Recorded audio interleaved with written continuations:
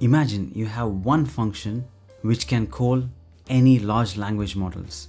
Yes, that's exactly what we're going to see now. Hi everyone, I'm really excited to show you LiteLLM, one function which can call any large language model. I'm going to take you through step by step. Let's get started. Here you can see a basic structure of an OpenAI function to call GPT 3.5. I've already created a video regarding this. I've linked that in the description below. As a quick overview, we import ChatCompletion from OpenAI and we create a ChatCompletion with model name and messages. The messages will have the question you want to ask the model and you print that output. Now, how to implement LiteLLM?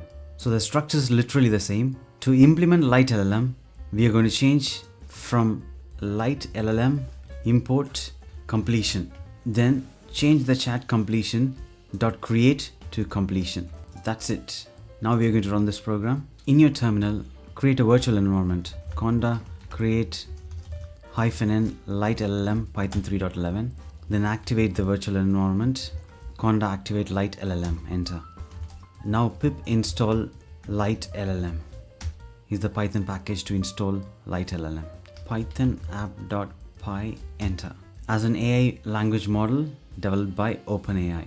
The question we asked is what is the base AI model? Now we are going to try the same with Llama. You just change the model name to Llama/Mystal. I will link in the description on how to set up Llama, which can be used to serve large language models. So after changing the model name, now you can go to your terminal, Python app.py enter. My base AI model is the 7 billion model from Mystal AI. That's good. Next we are going to try Vertex AI Palm 2 model. As we have seen before, we'll change only the name of the model. That is ChatBison. That's the name of the Palm 2 model. Then we can go to the terminal. First pip install Gcloud AI platform. That is installed now. Now we're going to export Vertex project and click enter. Next export the Vertex location and click enter. Then you need to authenticate Gcloud OAuth application login. Now type Python app.py and click enter.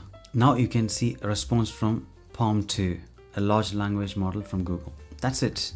As simple as that.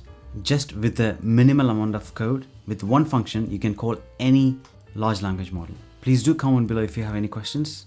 I hope you like this video. Please do like, share and subscribe. Thanks for watching.